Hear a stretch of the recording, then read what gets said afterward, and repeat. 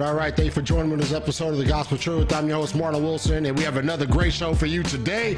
Another fantastic debate. If you watched last time I was on, we had an interview, so we're back on the debate stage tonight, and I have Ricky Caldwell and Stanley Terry with me, and we're going to be talking about the Sabbath, man. Is it necessary to, if you keep the Sabbath, is that what gets you into heaven? Is that what keeps your salvation? By observing the Sabbath, by keeping the Sabbath, is that necessary to inherit the kingdom of God? And that's what we're going to be debating today. But before I bring these guys in, I do want to encourage you to make sure you're hitting that notification bell and that subscribe button so you can stay in the loop what the God's Truth has going on. You don't miss out on anything that the God's Truth has going on. Also, if you didn't know, the video content is not on every platform, but certainly the Gospel Truth is. It's on Facebook, Twitter, and Instagram. So make sure you are flowing over to these other platforms to subscribe and follow and like on all those other platforms as well. Also, if you're a big fan of the podcast, all this content is added to podcast. Try to get it every week. Sometimes I fall and I fall off and I don't get there till every 2 weeks. But nonetheless, the podcast is being updated as much as possible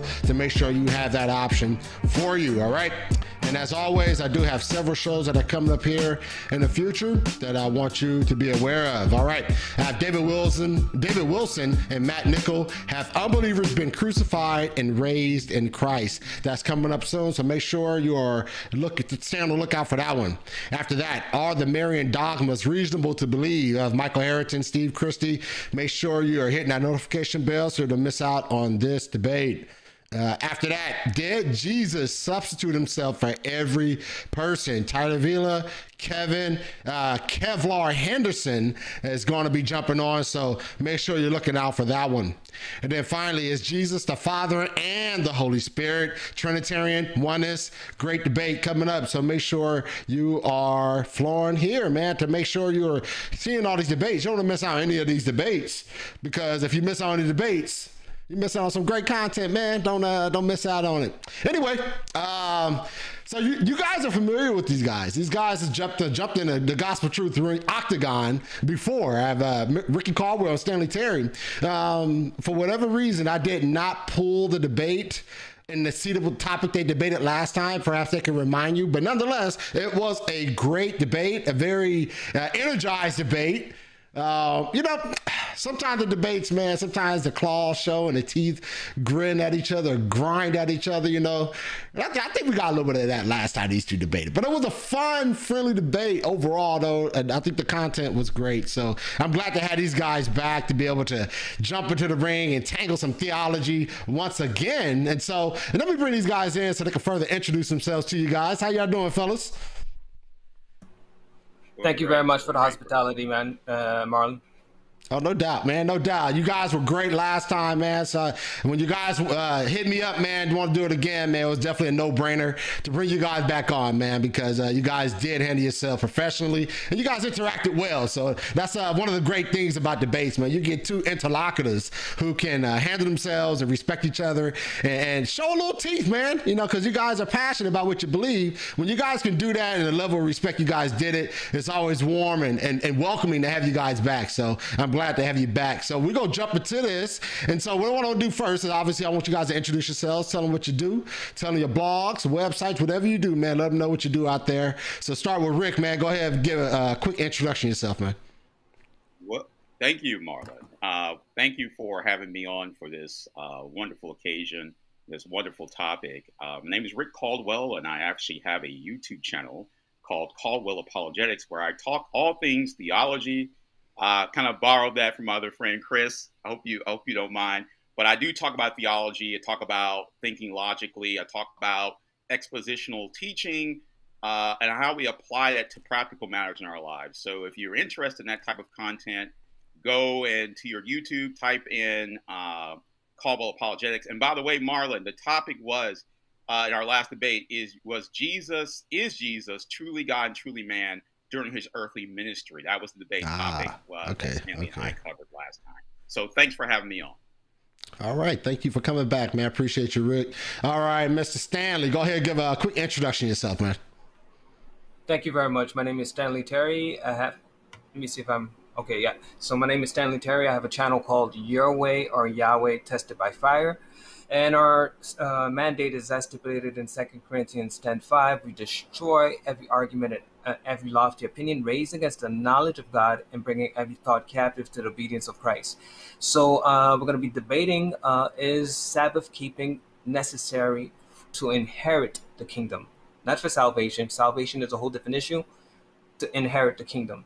So once I present my case, if you guys are more interested in an exhaustive resource where I establish my case and explain the importance of the Sabbath as in relation to sanctification and in relation to in relation to sanctification and inheriting the kingdom, I would refer you to my video called the Sabbath Challenge, the War in Heaven, and the proof Jesus will save. And I will also refer you to another video called the Sabbath Challenge. So-called Dr. Joshua Bowen gets educated on the issue of so-called slavery. So those two videos will give you a more exhaustive resource as it relates to this topic that we're debating today. Thank you. All right, good stuff, guys. Thank you so much once again for joining me. And we're going to get into this debate. Once again, the topic is Sabbath keeping necessary to inherit the kingdom of God? Stanley, you're arguing the affirmative. Rick, you're arguing the negative. And so we're going to jump into this. We'll start off with 10-minute opening statements. Then we're going to have 5-minute rebuttals. And then we're going to go into a 40-minute cross-X. Both of you will get 20 minutes to cross-X each other, ask the question, answer it as best as you can. Then we're going to jump into 5-minute closings, and then we'll have some Q&A from the audience. As we discussed before, we'll show you grace in your opening and your rebuttals. 2-minute grace, so make sure you stay within that if you can. All right. That said, Stanley, you're up first. All right, so start my time as soon as give me a second. All right, so as soon as you see my screen, you can start my time. Give me a second here. So, is it all right? Yep, it's up. All right, perfect. So we have an important topic to discuss today. And the question is Sabbath keeping necessary to inherit the kingdom? I hold the affirmative. Let me see here. Yeah. is wrong. Give me a second here. All right. Why is this not working? Give me a second. I have to restart. All right, I'll pause your time and. Okay. All right, no problem. Give me a second. All right.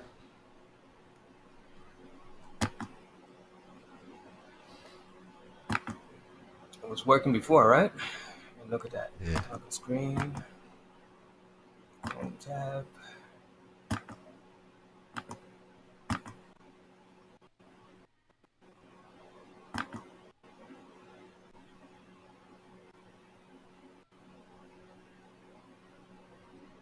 All right, so now it works. So again, All right. we have an important. You could start my time. Thank you. Started at 8:26. Okay. Is Sabbath keeping necessary to inherit the kingdom? This is a very important topic. Sort of to understand. Let me see here. Okay.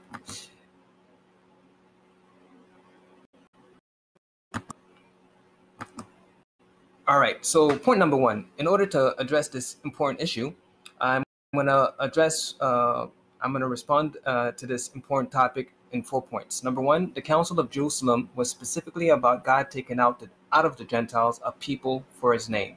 So I'm going to be referring to Acts 15, verse 13 and 14, and it says, "And after they had held their peace, Jesus answered, saying, Men and brethren, hearken unto me. Simeon had declared how God at first did visit the Gentiles to take out of them a people for His name." So notice that Acts 15, the Council of Jerusalem was specifically about the Gentiles, people that God would call out for His name. Point number two, James identifies the Gentiles to the tabernacle of David, which is being built again by appealing to the prophets. So consider Acts 15, verse 15 and 16, where it says, "And to this agree the words of the prophets, as it is written, and this I will return, and I will build the tabernacle of David, which is fallen down, and I will build again in the ruins thereof, and I will set it up." So notice that the Council of Jerusalem was about the Gentiles who are qualified as the tabernacle of David, as per the prophets. Number three, further clarification is given in relation to the tabernacle of David being identified as Gentiles upon whom the name of God is called. So consider Acts 15, verse 17, that the residue of men might seek after the Lord, and all the Gentiles upon whom my name is called, says Yahweh, who does all these things. Now, the conjunction "and" can also mean namely. So whether the interpretation that you hold to that it's "and" referring to the same group of people, or namely given, and as a separate, distinct group of people, or namely as providing more information or more description to who these people are. For example, that the residue of man might seek after the Lord, namely all the Gentiles who are called by His name. Either interpretation will not be problematic for my position. So let's go to point number. This clearly stipulates how the Gentiles had become acquainted with the law of Moses, and that they had been keeping the 7-day Sabbath. Consider Acts 15:21. "For Moses of old had in every city them that preach him, being read in the synagogues Sabbath." That being established, let's consider the prophets, because James was referring to the prophets, right? So let us get a better understanding of what the prophet understood this prophecy to relay, the message it was trying to relay. So let's consider Amos 9:11, and it says, and in the Hebrew is from right to left, right? So on that day, I will raise up the tabernacle of David, which has fallen down, and repair its damages and its ruins, and I will raise up and rebuild it as the days of old. So notice that Amos 9:11 is cross-referencing what James said in Acts 15. Let's read the next verse. And it says that they, is this referring to? The Gentiles who are part of the tabernacle of David, that they may possess, and the word possess here is inherit, as we'll see later on. So they, the Gentiles who are part of the tabernacle of David, may inherit the remnant of Edom, and all the Gentiles who are called by His name, says Yahweh, who does these things. So notice that's the distinction between the Gentiles who are part of the tabernacle of David, as opposed to those Gentiles who will be inherited by them and who are called by His name. So the tabernacle of David, which consists of Jews and Gentiles, will inherit from the Hebrew word Yerash, the remnant of Edom, and the Gentiles who are called by his name. So we can see on the left the word Yerash, and one of the definition is inherit. So what are the distinguishing markers that delineate the Gentiles who are part of the tabernacle of David from the Gentiles who will become their inheritance? So what are the distinguishing markers? So let's consider Amos 9 verse 8 and 9, 2 verses prior, to get a context so we can contextualize the meaning of what Amos 9:11 means. So consider, behold, the eyes of the Lord are upon the sinful nature, sinful kingdom, and I will destroy it from the face of the earth, saving that I will not utterly destroy the house of Jacob, says Yahweh. For lo, I will command and I will shift the house of Israel among all nations, like a corn is shifted in a sheaf, yet shall not a least of the grain fall upon the earth. So consider 4 points. Number one, they are acquainted with the law of Moses, as per Acts 15:21. They keep the Sabbath, the 7-day Sabbath, as per Acts 15:21. They are called the house of Jacob, as per Amos 9:8, and they are called the house of Israel, as per Amos 9. Now let us parallel that with Isaiah 58:12, since it will provide some further insight as it relates to this prophecy, since Amos 9:11 is totally consistent or speaking of the same prophecy as Amos 9:11, which is also cross-referenced with Acts 15, verse 13 to 21. Consider, and it said, and shall build those from among you. So notice now it went from God building to the tabernacle of David. The people who are part of the tabernacle of David, they're the one building now by spreading the message. So again, it says, and shall build those from among you the waste places and the foundations of old and of many generations, and you shall raise them up, and shall be called the repairer of the breach and the restorer of the streets to dwell in. So compare Amos 9:11 to Isaiah 58:12, and you will notice the 6 Hebrew words that are the same, basically, being mentioned in both verses. So there should be no confusion that both verses are the same thing. So notice how Isaiah affirms Sabbath keeping as an identifying marker of those who are part of the tabernacle of David, and stipulates how they will partake in the heritage of Jacob. My proof text will be Isaiah 58, verse 13 and 14. And if you turn away your foot from the Sabbath, from doing your own pleasure on my holy day, and call the Sabbath a delight, the holy of the Lord, honorable, and shall honor him, not doing your own ways, nor finding your own pleasure, nor speaking your own words, then, conditional, shall thou delight in the Lord, and I will cause you to ride upon the high places of the earth, and feed you with the heritage of Jacob, your father, for the mouth of the Lord has spoken. So notice that the word heritage here is specifically the topic of discussion right now. Is Sabbath keeping necessary for you to inherit the kingdom? And here we can see the word nakala is defined as inheritance. So you need to keep this in order for you to inherit the promises of Jacob. So notice how my approach of interpreting all the verses I have presented so far is wholly consistent with Isaiah 56, given the fact that the strangers who keep the Sabbath will be brought to his holy mountain, since they will be incorporated in Israel. Consider Isaiah 56, verse 6 to 8. Also, the sons of the stranger that join themselves to the Lord, to serve him and to love the name of the Lord, to be his servants, everyone that keeps the Sabbath from polluting it and takes hold of my covenant, even them will I bring to my holy mountain, and make them joyful in the house of prayer, in my house of prayer, and their burnt offerings and their sacrifices will be accepted upon my altar.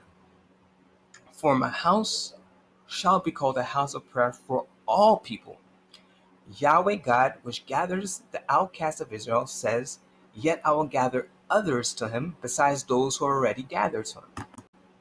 So my challenge today to all Sabbath deniers, in order for my interlocutor to win this debate, he will have to explain, number one, why Gentiles who are incorporated in Israel would not be required to keep the Sabbath in light of the fact that Scripture stipulates in Leviticus 24:22 one standard of law for the native born and the stranger.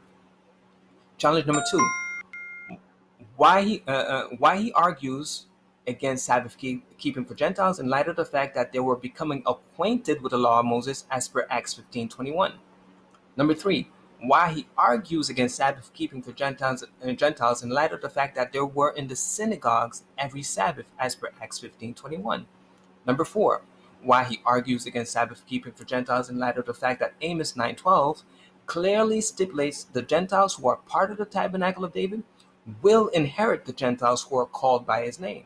Challenge number 5, why he argues against Sabbath keeping for Gentiles in light of the fact that Isaiah 58:12-14 clearly stipulates that they will inherit the promises of Jacob.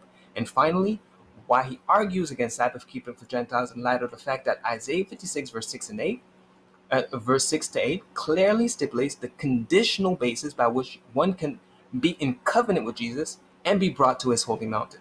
So this is my presentation, and I'm hoping to see how Ricky Caldwell will be able to engage with that. Thank you very much for your attention, and we'll see what he has to provide for us tonight. All right. Thank you, Stanley, for that. Appreciate it. All right, Ricky, you're up for your 10-minute opening statement. I'll start your time and you begin to speak. Yeah, let me go ahead and get the presentation pulled up. And once I start speaking, you can start the time. Got you.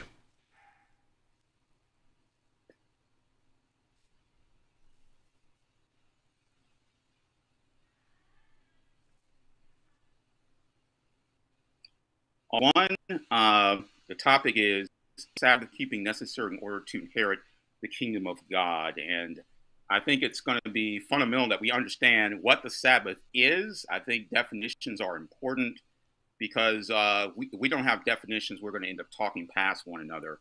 And so let's start with that. It's important to understand what the Sabbath is. So the 7-day Sabbath was the sign of the covenant, sign of the Mosaic covenant. Because of the tablets of stone, the 10 Commandments were distinct covenant documents, a specific covenant sign accompanied them. So you can refer to Exodus chapter 31, verses 12 through 18, that teaches that the Sabbath was the sign of the covenant given at Sinai. It's so important that we understand that. Next, there's a couple of facts that we want to look at about Exodus 31, verses 12 through 18. First, the 10 Commandments were synonymous with tablets of stone and the 2 tablets of testimony. They were actual covenant documents that established Israel's special national status with God. Two tables of testimony, tables of stone written with the finger of God. Secondly, that the Sabbath, or the 4th commandment, was the sign of the covenant. The children of Israel shall keep the Sabbath for a perpetual covenant. It is a sign between me and the children of Israel forever. Third, the sign of the covenant, or Sabbath, stands for the whole covenant. To break the sign is to despise the entire covenant. Keep the Sabbath for a perpetual covenant. Fourth, the covenant was made only with the nation of Israel. That's so important. Only with the nation of Israel. The children of Israel shall keep the Sabbath. It is a sign between me and the children of Israel. Fifth, the essence of the Sabbath covenant was to refrain from all physical work. It had nothing to do with public worship. That's so important in light of what we just heard in the opening. Whosoever doeth any work, 6 days may work be done, but on the 7th is the Sabbath of rest. Whosoever doeth any work on the Sabbath day, he shall surely be put to death. So there's more evidence that the Sabbath was a covenant sign and its significance. You can consider Ezekiel chapter 20, verses 11 through 20. Specifically, if you notice the connection on verses 13 through 16, verses 13, 16 through 20, where Israel committed many grievous sins, but it was not until they profaned the Sabbath that they were put into captivity. Second point, Israel's Babylonian captivity was measured in terms of how many years they had refused to observe the Sabbath year law to let the land lie idle. It's Jeremiah 29, verses 10, and 2 Chronicles 36, 21. The fact that the judgment that consisted of captivity for 70 years, for breaking the Sabbath year law, shows that all the Sabbaths were just as holy as the 7th-day Sabbath. Paul makes this clear in Colossians chapter 2, verses 14 through 16, or 14 through 17. So let's examine the Sabbatarian's view of Colossians 2, verses 13 through 17. Can the passage sustain an only ceremonial Sabbaths interpretation, or does it clearly include the seventh-day Sabbath with those done away under the new covenant? That's important that we understand we're not under the old covenant, we're under the new covenant. Verses 13 makes it clear that the apostles is talking about regeneration and salvation. He quickened, God made you alive with Christ. Verse 14 shows that forgiveness of sins and salvation came only because the handwritten ordinances that were against us, which were contrary to us, had been taken away out of the way by being nailed to the cross. The law that was nailed to the cross is the same law that stood between God and us. The handwritten ordinances in these verses can only be a description of the tablets of testimony, referring to Exodus chapter 31, verses 18, and chapter 34, verses 27 through 29, or the Ten Commandments. They are the tablets of testimony because, as the terms of the Old Covenant, the Ten Commandments were written on tablets. They testify against sin and rebellion. The so-called ceremonial law could not be called the handwriting of ordinances that was against us. Removal of the ceremonial law is not the ground of forgiveness and acceptance with God. This passage context, again, is salvation through the atonement of Christ. It is not discussing freedom from the ceremonial laws. If this passage is reduced to refer to merely ceremonial laws, then our blessed Lord shed his blood just as so people could eat bacon with eggs and be free from all the Jewish ceremonial feasts. That would be a distorted view of both the atonement and the great gospel liberty that it purchased. Paul expected his readers to know exactly what he meant by Sabbath. In fact, Leviticus 23 is the only place in all of Scripture that presents a complete list of God's Sabbaths. We will let God's word itself tell us what Paul refers to by the word the Sabbath days in Colossians 2:16. And the Lord spake again unto Moses, saying, Speak unto the children of Israel, and say unto them concerning the feast of the Lord, which ye shall proclaim to what? Be holy convocations, underline, and even these are my feast. 6 days shall work be done, but the seventh day is the Sabbath of rest, a holy convocation. Ye shall do no work therein. It is the Sabbath of the Lord in all your dwellings. Question: what's the very first feast or holy convocation on the list of ceremonial Sabbaths? Answer: the seventh-day Sabbath set forth in the fourth commandment. That's such a critical point here. As the Lord thy God commanded thee, so referring to Numbers chapter 5, verse 12, does not refer to a creation ordinance. Cannot possibly refer back to creation because Adam was never delivered from the bondage of Egypt. That's the context there if you look at verse 15 in Numbers 5. It refers back to Exodus 20, verse 8, since God gave the commandment to Israel at Sinai after deliverance from Egypt. God did not command Adam to keep the Sabbath, but he did at Mount Sinai command Israel to keep the Sabbath as a sign of the covenant that he just made with them. Deuteronomy 5:15 does not even mention God resting at creation. It specifically gives redemption from Egypt as the reason that Israel was to remember the Sabbath. And as I mentioned earlier, Isaiah 56 verses 1 through 6 points to the fulfillment in Christ, not the Mosaic law. Yes, it starts in the beginning with verse 1 about the hope and encouragement during the post-exilic period after the Babylonian captivity, because the later part of Isaiah deals with the restoration of the children of Israel, for my salvation is near to come. Blessed is the one who keeps the law, the Mosaic law, specifically the covenant sign, the Sabbath. Yet remember Colossians 2:16. We got to connect all of what Scripture says. The breadth of God's redemptive plan in the covenant community includes the stranger and the eunuch who were considered unclean, ultimately fulfilled in Christ Jesus, referring to John 11, verses 50 to 52, which says, and not for that nation only, but also Christ should gather together in one the children of God that were scattered abroad. As it refers to here in Isaiah 56:8, the Lord God, which gathered the outcasts of Israel, said, yet I will gather others to him beside those who are gathered unto him. Inheritance passages do not mention the Sabbath. That's such a critical point. And I'm referring mainly when I say that to the New Testament scriptures, because we are under the new covenant. And that's a critical point in reference to the kingdom of God. The admonition in 1 Corinthians 6:9 makes no mention of the Sabbath. When the Apostle Paul contrasts the works of the flesh with the fruit of the Spirit in Galatians 5:21, there's no mention of the Sabbath. In regards to the truth of the resurrection in 1 Corinthians 15:50, there's no mention of the Sabbath.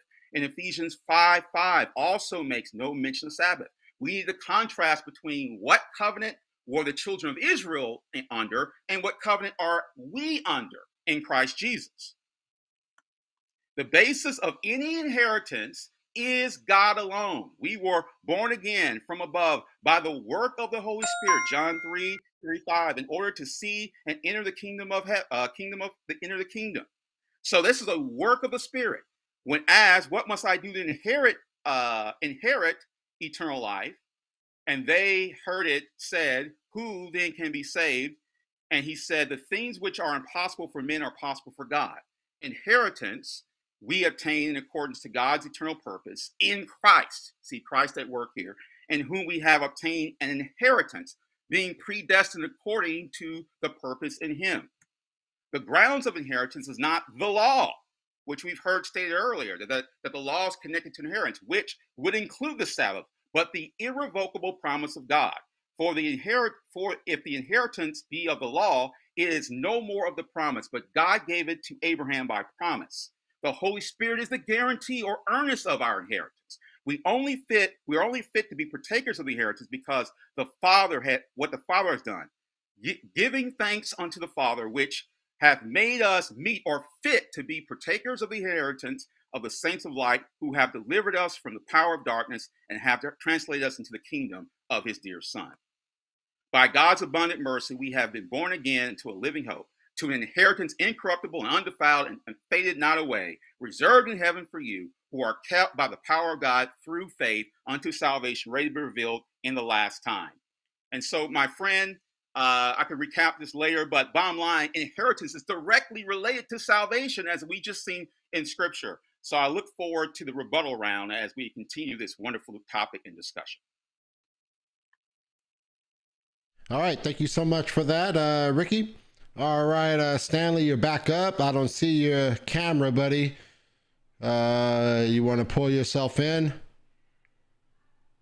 There you go. All right, so you got 5 minutes, also 2 minutes of grace there for your rebuttal. So you got it, and I'll start your time. You begin to speak, Stanley.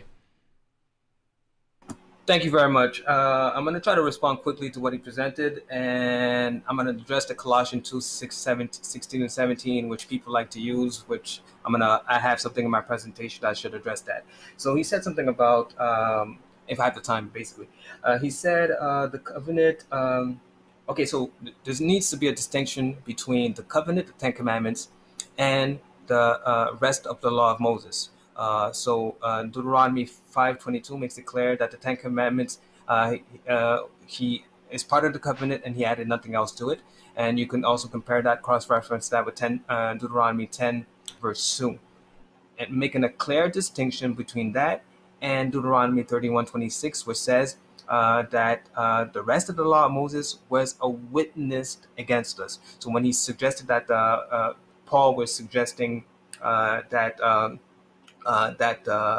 he blotted out the law that was against us, he's not referring about the Ten Commandments. He's referring to the law of Moses, the 613 laws, supposedly. So clear distinction between the covenant and the rest of the laws. All right, so that's number one.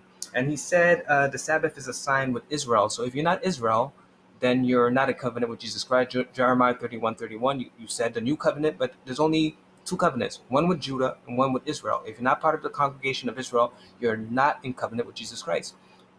And in the Old Testament, strangers were called members of the congregation of Israel, as per Exodus 12, verse 18, 19, 48, and 49. So if you're trying to suggest that Israel is sometimes doesn't encompass strangers who keep the commands of God, then you're going against Moses, because it's clearly stipulated in Exodus 12, verse 18, 19, 48 and 49, Isaiah 14 verse 1, you would become incorporated inside of Israel. Paul even himself makes that clearly stipulates that in his scriptures. So that's number. So if you're suggesting that the sign is only with Israel and you're not part of Israel, then you're not in covenant with Jesus Christ, because there's no covenant with Gentiles. So that's number two. And number three, you're under a new covenant. Yeah, Jeremiah 31:31. The covenant is with Judah and Israel. So if you're not part of Israel, I know you're not a Jew. So if you're not Israel, then you're not in covenant with Jesus Christ. Um, Also, you said the law that was against us is so the law that is against us is not the Ten Commandments. All right. So I want to make that clear that it's incumbent on Ricky Caldwell to establish that it is about the Ten Commandments, but that is contradictory to what Paul says when he says in 1 Corinthians 7:19, circumcision or uncircumcision is nothing, talking about the law of Moses. But he says, but the keeping of the commandments of God. So he makes a clear distinction between the law of Moses and the Ten Commandments. So trying to use Paul and trying to and contradict the word of Paul is um, is quite problematic for your position. He went to Colossians 2:16. I'm going to go at the end and respond to that by presenting my presentation on that. He says, so no mention of the Sabbath in relation to inheritance. I did a presentation on that. I went to Acts 15:13 to 21, referring to the Gentiles, which he, James, the apostle of Christ, cross-referenced with Amos 9 verses 9 to 11, which calls the Gentiles the house of Jacob. So if you're not a Gentile and you're not part of the house of Jacob, then I don't know what you're talking about. And clearly stipulates that they will inherit the Gentiles who are called by his name. So the Gentiles who are part of the tabernacle of David will inherit the Gentiles who are called by his name. So I don't understand and I also cross-reference that with Isaiah 58 verse 12 to 14, which makes it clear those who keep the Sabbath, the missing link, will inherit the promises of Jacob. So I don't understand why you would say that. So I don't think I'm going to be able to go to Colossians 2:16, but I'm sure he's going to ask me the question, so I will get the chance to respond to that. He quoted saying that what must we do to inherit the kingdom? Jesus himself said, "You must keep the commandments." So I don't know why you would even refer to that. Jesus himself said, "You must keep the commands to inherit the kingdom." And lastly, inheritance is not related to salvation.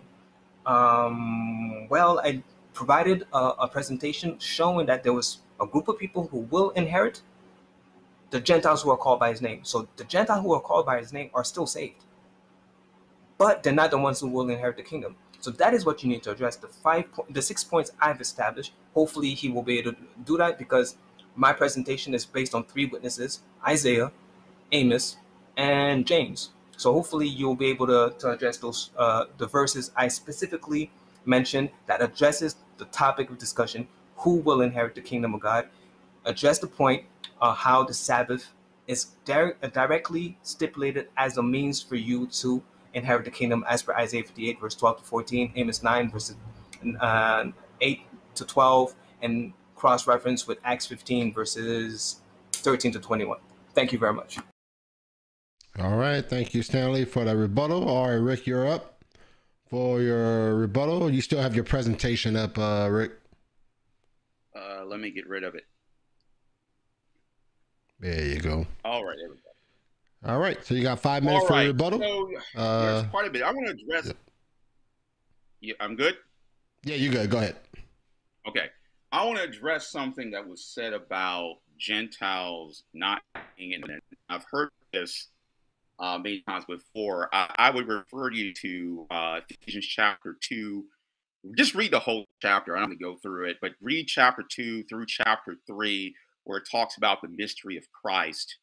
And it talks about that that Christ made one people, one new man, right? And so, with that being said, the theme there is that all of the covenants that were referred to in Ephesians chapter 2 are also shared or partaken in by the Gentiles. So that's pretty clear from Scripture. Don't need to do that. You just need to read those 2 chapters, and that will follow. Um, Also, Stanley keeps talking about Acts 15 in regards to this is a demonstration of keeping Sabbath. One of the things that I mentioned in my opening was the fact that Sabbath has nothing to do with worship. The command was about abstaining from work and all your dwellings. So uh, there's no text that actually connects Sabbath with work, the practice of worship there. So to use that, and here's the thing you need to understand, that there's two definitions you typically see about Sabbath. One is a measurement of time. That is, Stanley has multiple videos that talks about 7 day cycles. So he rightly understands that Sabbath can be referred to as a period of time because the Hebrews adopted a cycle, right? With the last day being the Sabbath. But it also refers to the fourth commandment ordinance in the Ten Commandments.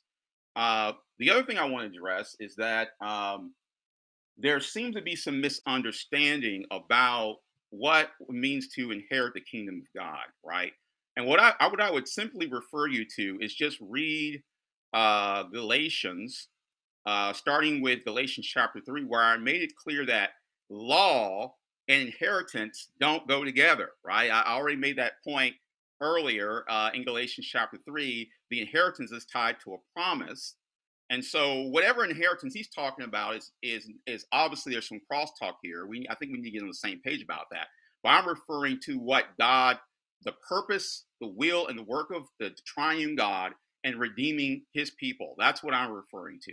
And so you see that laid out clearly in Galatians chapter 3 and chapter 4. It connects the idea of adoption to the inheritance. So if you're not a son, there's no inheritance. They're connected together. You can't separate the two things. And so if you don't have an inheritance, you're not a child of God. And so that's the point when you continue on in Galatians chapter 5 and the Apostle Paul contrast the works of the flesh with the fruit of the Spirit. Who has the fruit of the Spirit? Those who actually have the Spirit of God, right?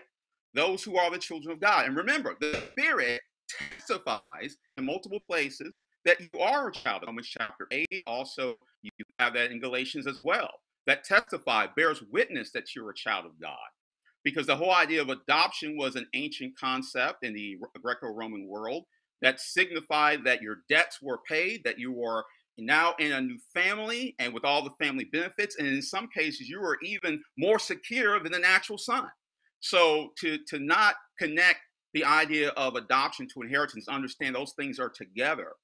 And if you don't have inheritance, you don't have salvation. Is that not the point of 1 Corinthians chapter 6, verse 9, where he says, do not be deceived. If you practice these things, you will not inherit the kingdom of God. What is he talking about? He's not talking about rewards or some earthly possessions or something of that nature. He's talking about salvation. That's what's in view there.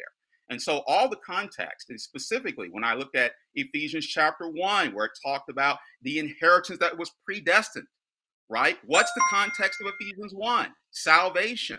All of the spiritual blessings that come from the heavenlies are what? In Christ Jesus, and in Christ over and over again. So one of the things I want to deal with, and I hope that Terry addresses this, clarification on what does it mean to inherit the kingdom of God, right? And I would say there's no distinction between kingdom of God and kingdom of heaven language. I know that exegetically is not a safe place to land. What I do want Terry to kind of clarify more on his view of Amos 9:11, because he seems to believe that the inheritance is about some physical possession, and that's all that's in view here. But the inheritance that we talk about in 1 Peter chapter 1 is undefiled, imperishable. We're talking about something greater than what is physical here. So that's all I want to share. I look forward to his response in the rebuttal. All right, guys, good stuff. Appreciate the opening and the rebuttal. So now we're going to transition into the Cross X. Once again, this is a 40-minute total. Both of you guys will get 20 minutes each to cross-examine your debate partner. In that, make sure that if you get that question out as soon as possible. So we're going to allow the responder to have 1 minute to get that question. All right. I think that's what we agreed on, right? 1 minute to ask a question and then 1 minute to respond to the question. So let's make sure that we're getting that question in, not rambling on too long. And if possible, if you can answer that question with a yes or no, let's do that. All right. So with that said, Stanley, you're up for your 20-minute cross X Rick Caldwell. All right, thank you very much. Yeah, so I'm on. So I gave a presentation. I didn't see you try to respond to most of the points I've made. I provided 3 witnesses, James, Amos, and Isaiah, and I didn't see you really respond to that. But before I go there, I need to get my mind set on what your position is. Are you part of the congregation of Israel? Are you part of the Commonwealth of Israel, as Paul stipulates? Yes or no? When you say the Commonwealth of Israel, it says, are you referring, I can't answer the question, but I assume you're referring to Ephesians chapter 2. Are you Israel? That's the question. Are you Israel? That's the question. I am not the nation of Israel, no, but I believe that the Bible talks about a spiritual Israel. I make a distinction. I want to define my terms because we got to be very specific. When we say Israel, what are we talking about? Okay, so I want to make it clear because you made a statement suggesting that the covenant, the 10 Commandments, and the Sabbath was a covenant between God and Israel. So when you're saying between God and Israel, you're referring to a nation of Israel? That's correct. That was a nation that was established in Exodus. Okay, I just stipulated, so Exodus 12, verse 18, 19, 48, and 49 clearly stipulates that those who kept the Passover, one of the feast days, were part of the Commonwealth or the congregation of Israel. What is your understanding of Gentiles being part of the congregation of Israel? Well, they were not Israel until they were established by the law of Sinai. So that would be my response. So yeah, there was a mixed multitude that left Israel, but the establishment of them as a nation took place at Sinai. That would be my response. I'm going to repeat my question. Maybe you didn't get my question. I didn't ask. You said is the sign of the Sabbath is with Israel and God, and the Israel you're referring to is a nation. I just gave you a reference. Exodus 12, verse 18, 19, 48, yes, and 49 says that the stranger is part of the congregation of Israel. So can you explain to me your understanding of supposedly the Sabbath being a sign with Israel, a nation, as opposed to the strangers being part of the congregation of Israel? Because it seems to contradict your position. The answer is really clear because you never see anywhere where God establishes a covenant sign with other nations besides the nation of Israel. That's clear in the text. He never did that. So go ahead. So you're not responding to Exodus 12, verse 18, 19, 48, and 49? How about I give you? You're still talking about nation. It's not talking about nation here. It's said congregation. It's nation, congregation, 2 different words. Isaiah 14, verse 1 says, they will be incorporated inside of Israel. When they're saying they will be incorporated inside of Israel, are you suggesting that they will be incorporated inside of the nation of Israel? Strangers. Isaiah 14, verse 1. It was pretty... Yeah, so it's pretty clear. I would agree that when the sojourner came, there was the same law for Israel and the same law for the sojourner while the sojourner was with them. So that's clear in multiple texts. I don't disagree with that. So I have no problem with that. But what I'm saying is that there was a nation established. Gentiles were not that nation. There's clearly a distinction in the Bible between Gentiles and Israel, and you see that, for example, in Romans chapter 3, Romans 9, where it tells about prerogatives and special privileges that the nation had. So there's a clear physical distinction between Israel and the other nation. Amos chapter 3, verse 2 is another text to think about.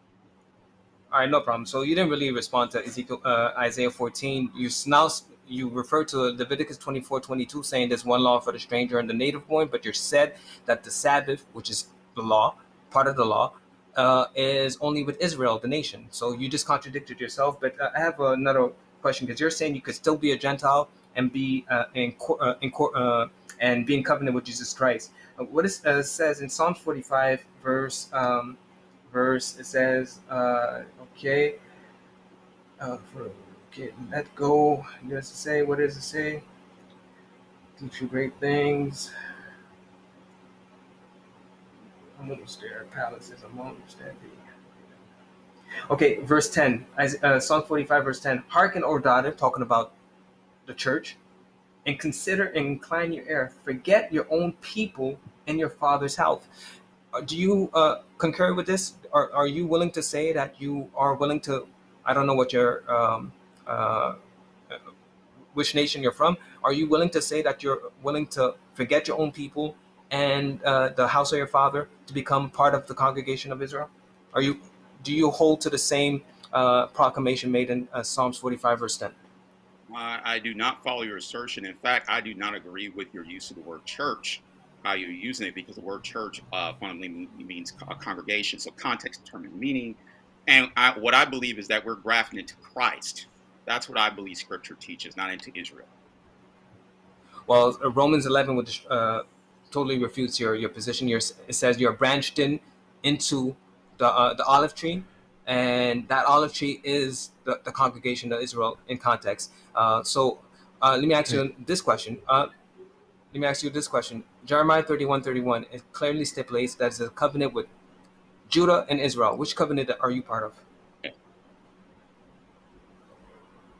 I am in covenant. I'm in the new covenant by virtue of the consummate Israelite Jesus Christ. That's the whole point of Ephesians chapter 2 and chapter 3. The mystery of Christ that was revealed, that Paul revealed. That great mystery was that Gentiles are also part of the new covenant by virtue of Christ Jesus. That's my answer. So thank you. You went to Ephesians. I didn't go to Ephesians because you're using scripture to contradict scripture. I'm going to show you when you go to, and ask me questions. I'm going to be able to address your scripture and put it in its proper context. Can you address the scripture that I presented to you, which is Jeremiah 31:31, saying that the law will be put in the hearts, the covenant, the Ten Commandments, and it's a covenant. The new covenant is with Judah and Israel. Which one are you part of? That's my question to you. In light of what Jeremiah 31. I've already gave you the answer, and sir, if you want me to answer, or is there a new question? Okay, so I want to make sure people can understand your position. You're saying when it says a covenant with Israel, you're saying that's the consummate Israel. That's referring to Jesus, because you said the consummate Israelite, the true Jesus. vine. So are you saying everyone who saved is attached to the true vine referred to in John 15? Remember, Israel was the typical vine back in Isaiah. So he fulfilled all things that Israel did not do. We're attached to him. I want to make sure you understand. People can understand your position. There's a covenant with Judah. You're saying that's a people, right? But when it says covenant with Israel, you're not saying it's a people. You're saying it's Jesus, because that's basically what I'm understanding your position is. Is that your position? No, that's not my position. I think you're misrepresenting. So I'm going to ask the question again. It says the people of Judah, there's a covenant with them, and there's the people of Israel, a covenant with them. Yeah. Okay, so which one are you part of? Which people? Christ. That's all people are connected to Christ. Okay. That's the point. All right. I think we can move on. Okay, so when it says House of Judah is Christ as well, right? Yes, Christ ultimately fulfills that. So it's Christ. No, all the spiritual promises are that's Second Corinthians chapter 1:20. All the promises of God are yes and amen in Christ Jesus. So I'm fine with all of what Scripture says to the issue. No problem. So I'm going to go back to my 6 points that you didn't really address to. Number one, why? Can you explain to me, in order for you to win this debate, you have to explain why Gentiles who are incorporated in Israel would not be required to keep the Sabbath in light of the fact that the Scripture clearly stipulates, which you refer to, Leviticus 24:22, one standard of law for the native born and the stranger. What is your response to that? The Mosaic Law. We're under the New Covenant paradigm, and so under the New Covenant paradigm, we put our trust in Christ Jesus under that new paradigm, my friend, and so we are not under that law. In fact, the text I would refer you to is 1 Corinthians chapter 9, verses 19 to 21, where Paul makes a distinction between the law of Moses and the law of Christ. Christians, we're under the law of Christ. We're not antinomian. We're under the law of Christ. So we follow the words of Christ as he has laid out. And as disciples, we follow his words. That's what he said. True disciples will keep my word. That's what John 8 says. It seems to me you're suggesting that the words of Scripture, which is from the mouth of God, relayed by a prophet, is not the word of Christ. So that's very interesting. Is that a question? Is that a question? No, and that's a preamble. Now I'm gonna ask you the question. Quick question. When you're saying the covenant, the new covenant, it says in Jeremiah 31, the law will be put in our hearts. Which law is it talking about? Well, it depends on what you mean. So we know that the law, every covenant had a set of laws. The Noahic covenant had a set of laws and conditions. That are different from the Mosaic covenant. So here, every covenant has its own expression of God's law. That's the point I'm making, if I haven't been clear before. So other than all right, covenant dispensation, we're not over here sacrificing animals. We're not keeping feast days. We're not doing any of that. Why? Because all of that was fulfilled in Christ Jesus. All of that, and not just the ceremonial. The whole law was fulfilled in Christ Jesus, because there's no tripartite separation of the law, because you know in the Old Testament that they considered the law to be the whole law that had to be kept. all right. So perfect. So in light of what you just said here, can you explain to me why Deuteronomy 5:22, Deuteronomy 10:2 makes a clear distinction between the covenant, the Ten Commandments, and Deuteronomy 31:26 with the rest of the law, making a clear distinction. The Ten Commandments were in the Ark of the Covenant, and the rest was a witness against us at the side of the covenant. And Paul himself refers to that by saying in 1 Corinthians 7:19 that circumcision, uncircumcision is worth nothing, but the keeping of the commandments of God. What commandments is Paul referring to when he said that? Yeah. So here's the thing. You said a lot, so I might need you to repeat the second half of that. So I'll deal with the last part of my question. When Paul said, because he's making a distinction, you're saying that the law, all of it is together. Paul is making a distinction. So I'm challenging your understanding of the law when Paul says in 1 Corinthians 7:19, circumcision and uncircumcision is nothing, distinction, as opposed to what? The keeping of the commandments of God. So number one question, what is Paul referring to when he said the keeping of the commandments of God? Yeah, so what Paul, let's be clear there, that Paul is talking about outward lip service or outward religiosity is not the issue. The issue is obedience. That's the issue there. Knowing the law and having access to the law and calling yourself a covenant person means nothing if you're not obeying God, right? That's what he's talking about there. He's militating against the argument that, hey, I'm a covenant person. I'm an Israelite. Well, that means nothing if you're not obeying God. That's the point that Paul's making in that text. In regards to the law, well, I already answered that question. The law, if it's referring to the Mosaic law, and typically Paul refers to the Mosaic law in Romans, when he says under law, hupo noman, he's talking about the law of Moses. So that would include all that came out of Sinai, including the Ten Commandments. So quickly, a preamble before I ask my next question. So you're saying that when he says commandments of God, it refers to the whole law, but circumcision and uncircumcision is also part of the law. So you're saying he's not making a distinction when it is this. So it seems to me the logic you're applying is really contradictory.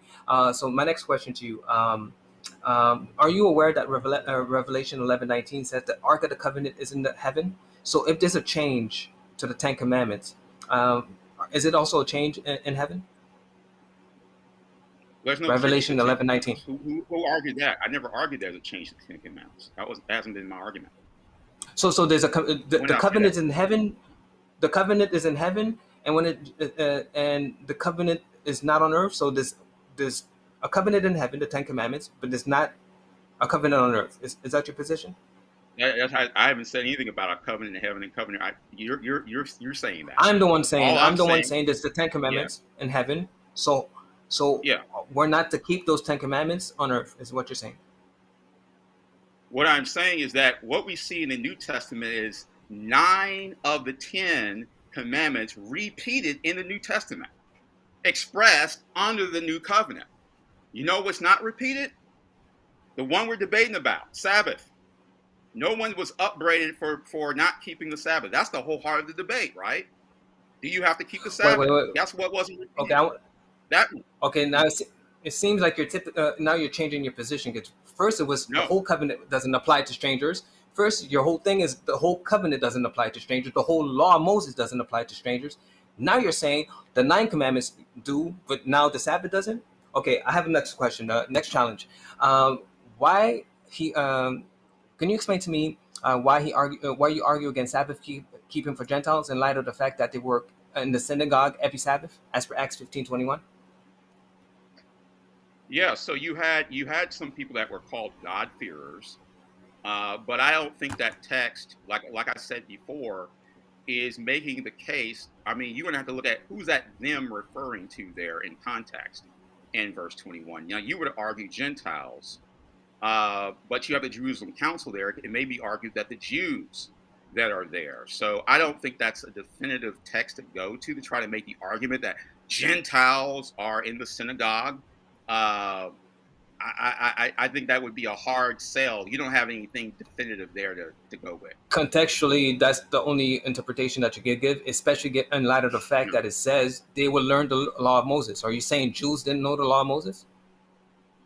No, I mean the law of Moses was always taught in the synagogue to the Jewish people, to the Jewish nation. But it goes against the very point that you practice. just made. No, but it says they will learn, they will get acquainted with the law of Moses. It's talking about the Gentiles. You just said that verse 21 is about Jews, but the Jews already knew the law of Moses. I said two things. I said, one, you obviously have people like Cornelius, right? A couple chapters back, who was considered a God-fearer. So you had people. Well, you wanted examples, but I don't think that's a definitive text. I'm not talking about Cornelius. Verse 21. Gentiles are keeping the Moses comments. See, one of the things that I think you have a problem with is understanding the difference between prescriptive text and descriptive text. Where is the imperative in the new commandment that says you must keep the Sabbath? That's what I'm looking for. You could ask me that later on. Next question. Okay. If you are, why do you argue against Sabbath keeping for Gentiles in light of the fact that Amos 9:12 clearly stipulates the Gentiles who are part of the tabernacle of David will inherit the Gentiles who are called by his name? Where the is word Sabbath inherit there? is there because that's the debate we're having. Where's the word Inherit. Sabbath? So we have. Yeah, let's allow him to answer the question, Stanley. Okay. No, So he I asked me a see question. inherit. Where is the Sabbath? Yeah. So in that text, and what was that? Amos 9. Verse 12. I just read it. Let me just pull it up. Just give me a second. I'm going to read it for you because I have some Okay, my go time. ahead and read it. That's easier. Go ahead and read Why it. do you argue that Sabbath keeping for Gentiles in light of the fact that Amos 9:12 clearly stipulates who are the Gentiles who are part of the tabernacle of David will inherit the Gentiles who are called by his name? Yeah. So here's the issue there, and I put a note there, and I'm glad you remind me. I'm getting old, Stanley. So the issue there is what is referred to as a tabernacle. What is that there? Obviously, back in Acts chapter 15, you see reference to that there. I think one of the things we need to consider is what is the meaning of that. I'm not asking a question. I'm just putting a thought out there because it's not my time to ask questions. All right, I think I did a whole presentation. You're making a fallacious connection between Tabernacle of David and then assuming Sabbath keeping is connected to that. And Wait. I didn't talk about. I didn't make the connection yet. My next question is going to be the connection. I didn't make the connection yet. I just clearly stipulated that those Gentiles who are part of the tabernacle of David will inherit the Gentiles who are called by his name. Just showing you two classes of different people who are saved, because that goes against your whole position suggesting that inheritance is directly connected to salvation. Both of them are saved, but one group of people will inherit. And now, as it relates to the Sabbath keeping, my question to you is Isaiah 58. Let me see. Why do you argue against Sabbath keeping for Gentiles in light of the fact that Isaiah 58:12-14 clearly stipulates that they will inherit the promises of Jacob, clearly referring to the Sabbath as being the means by which they will acquire this inheritance? Isaiah 58 verse 12-14. That is the Yeah, connection. Since same Isaiah reason. 58, just to Yeah. finalize, Isaiah Okay. 58 is cross-referenced, directly related, same prophecy as Amos 9 verses 9 to 12. Go ahead. Yeah, I think there's been a lot of crosstalk here when it comes to definition of inheritance. I'm talking about the ultimate fulfillment in Christ Jesus. You're talking about something with physical things and a people, and clearly, if you look at what the apostles have taught, that's not the emphasis I'm talking about. So I think some clarity on that. The other thing is that just like Isaiah 56 and 58, let's throw them both in there together, since that was one of the texts that we both brought up that deal with the strangers and the Sabbath. We're still talking about the old covenant, my friend, and the ultimate fulfillment of everything here. For example, in Isaiah 56, verse 1, talks about the revealing of his righteousness. Now, obviously, that's talking about, in context, the post-exilic period when the children of Israel will come out of Babylonian captivity, but that will also point to the full fulfillment in Christ. So obviously, in context back then, they're under the Mosaic law. They're going to be talking about things about Sabbath and things because that's the covenant they're under. But the ultimate fulfillment will be in Christ Jesus, who is the ultimate rest that we read about in Hebrews chapter 4. That's all I have to say on that. All right. Thank you. All right, Rick, you're up for your 20-minute cross-ex. Mr. Stanley Terry. All right. First question for you, because I want to address the issue of a statement you made. You said the Gentiles are not in a covenant. They don't have a covenant. Not if they're not part of I want Israel. to make sure. All Gentiles, I will respond. Genesis 49, verse, the promises made of Jacob to about the child Israel. It says the descendants of Israel will be the fullness or the ingathering of the Gentiles. So the prophecy shows that those who are in covenant with Jesus, the strangers who keep his commandments. I give a couple examples. Isaiah 56, verse 6 and 7, the stranger who keeps the Sabbath, who is in covenant with him, etc., will be brought to his holy mountain, inheritance, and they're called the congregation. They're called Israel in verse 8. So the stranger is called Israel. So the spiritual Israel, as per Psalms 87, those who are born from heaven. All right. So let me ask a follow-up question in reference to Isaiah 56, where it talks about these strangers being brought to the holy mountain. How do you ultimately see that? Do you see a New Testament fulfillment of that? And if so, what is the New Testament fulfillment in Scripture? No, there's not a new. This is the new kingdom to be established on earth.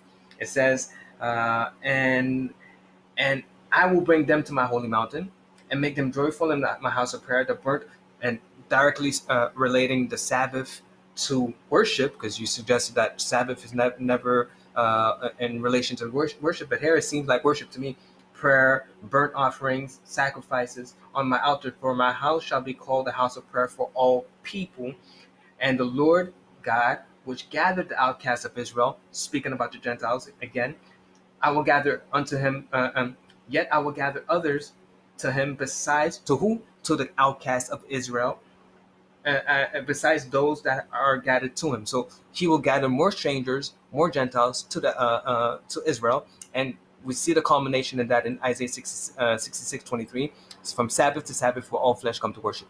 That's new kingdom language there. Thank you. All right. Next question. Do you consider yourself to be a Christian? Of course. That's why I'm here. Okay.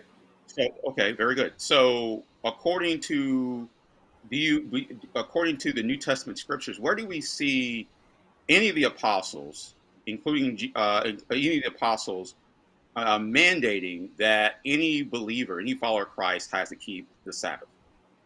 Well, I did a whole presentation on Acts 15, which clearly stipulates that.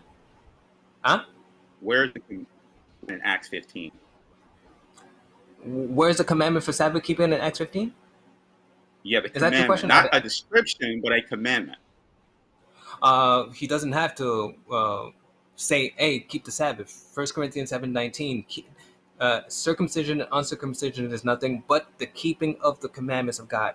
That's good enough. He doesn't have to stipulate the Sabbath for people to keep the Sabbath, but Jesus Christ did refer to the Sabbath, saying, make sure that your flight is not in the winter or during the Sabbath. So he's talking about a future event after his death, burial, and resurrection. All right. So let me ask you this question. You say you don't have to say it. Well, you have Gentiles in Ephesus, Gentiles in Colossae, that don't know about this Sabbath. How was this information communicated to them? They wouldn't have known about it. They're Gentiles. Well, it clearly stipulates in Scripture that Paul says that God winks at people's ignorance, and that's the whole purpose of this debate: who will inherit the kingdom? Those who keep the law will inherit it, and those who are not familiar with the law will get to learn it in the kingdom to come. The children that died during the wilderness, if a child dies before the age of accountability, they will learn about the law in the kingdom to come. These are specific examples of those who are ignorant of it, but those who are aware of it, then it becomes a question of salvation. But the debate here is not about salvation. It's about inheritance, and you have to keep the Sabbath, the 7-day Sabbath, to inherit the kingdom, as I've established Isaiah 58, 12, 14, Amos 9, verse 9 to 12, and cross-reference with Acts 15, 13 to 21. So you're telling me that there's a clear command that Gentiles are supposed to follow, but there's not a clear directive from any of the apostles to keep that command? Don't you find that problematic in this? No, it says in Acts 15:21 they will learn the law of Moses, and they were there every Sabbath, so they knew where to come to learn about the Word of God. So question, how do you deal with that when 1 Corinthians chapter 9 verses 19 to 21, where Paul clearly says in that text that he's not under the law of Moses anymore, but under the law of Christ? So how do you square that? Well, Paul also said in 1 Corinthians 7:19, there's a distinction between the law of Moses, circumcision, and the commandments of God. I'm here to speak about the eternal covenant, which is clearly distinct from the rest of the law. Deuteronomy 5:22, Deuteronomy 10:2, Revelation 11:19. The law is in the covenant is in heaven. Psalms 119, 8 and 9. The covenant is eternal, as opposed to Deuteronomy 31:26, which is the rest of the law, which is at the side of the covenant, Ark of the Covenant, and is a witness against you. So there's a clear distinction there. Does not Acts chapter 15 verse 1 clearly stipulate that circumcision is part of the law of Moses? And were the Gentiles not required to be circumcised? No, it definitely doesn't say that. I don't know where you get from Acts 15. You're talking about the Judaizers who did believe that, but the apostles of God, of Christ, did not preach that. And you cannot find that nowhere in Scripture that they did preach that. I don't even need to read it. Let me move on because I press on for time. So let me understand, what's your view of what the apostles believed when they referred to inheritance? What were the apostles talking about? For example, and I'll give you a text to reference. In Galatians chapter 5 at verse 21, when the apostle Paul talked about you will not inherit the kingdom of God, and he lists the works of the flesh, is that not a salvation issue in view there? Yeah, you said you appeal to logic. I made it clear, both ends, those who inherit and those who will be inherited, are saved. So yeah, but I'm talking about inheritance here. Both groups. But I know what you brought me to Galatians, and my point to you is salvation is necessary for both groups. But the inheritance of the kingdom is for those who keep the law and who are familiar with it, and they will teach those who were ignorant of it across history, because a lot of people, for example, Nebuchadnezzar, Cyrus, he was indwelt by the Holy Spirit, but I'm sure he didn't know all the stipulations as it relates to the law, although he had a Jewish wife. But I know Nebuchadnezzar didn't keep the Sabbath. There's no reference to that, etc., etc. So the point is that there's two groups of people, but both of them are saved. Those who are ignorant. So those who fight against the Sabbath. So I want to make sure we understand. I want to make sure I'm following you. I'm referring to Galatians chapter 5 verse 21. Are the people who that Paul's referring here that's in that list are these Yes. saved individuals. They're saved. Yes. First Corinthians chapter. Okay, go ahead. I'm gonna keep moving. First Corinthians chapter 6, verse 9. Are those people saved?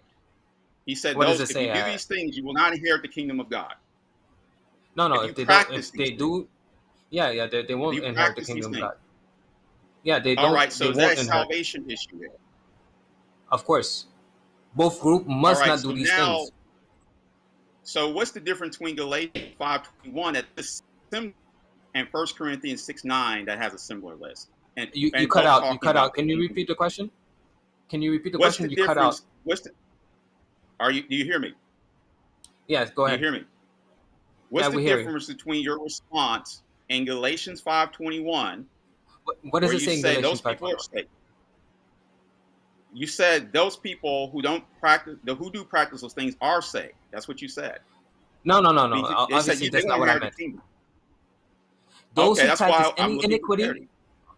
okay, no. Anyone who practices lawlessness will not inherit the kingdom. That's my position. All right, so that's a salvation issue. I said that multiple times already. Both groups All must right, so not practice lawlessness. would you agree? Would you agree? Next question. Would you agree that in this context, in which I would argue that all the context in regards to inheritance in the new not earthly inheritance or something that we've been going around, but all of the context in the epistles is salvific and it's in its constitution, which means All that to not Go and ahead. in the New Testament, all of the inheritance passages like Ephesians 1, Ephesians 5:5, 1 Corinthians 9:6, Galatians 5:21, would you say all of them have salvation in view? Or is a salvation issue in view? I say it's part. I don't say it's the fullness of what inheritance means. I say that's part of it. You have All to be right. saved for you to inherit. In, But you in can Galatians chapter be 4, saved and not inherit. yeah, in Galatians chapter 4, what is the basis? What is the basis of one? Do you understand? Let me ask you this way. In Galatians chapter 4, it talks about the whole idea of adoption. And Paul makes an argument from Galatians chapter, I would argue from chapter 3 all the way to chapter 5 in Galatians about the significance of adoption and consequently inheritance. So the point is, going back, and if you look at Galatians chapter 4, where around verse 4 and following, where it talks about adoption, and it talks about the Holy Spirit bears witness that we are children of God, similar to what you see in Romans chapter 8. To not have an inheritance is to not be a child of God, based on what Paul's saying. Do you not see that? Do you see the connection that Paul's making there between inheritance and being a child? My response to that is, if you do have the Holy Spirit, it will lead you to obedience, as per Acts 5:22. So, is it Acts 5:22? Let me see.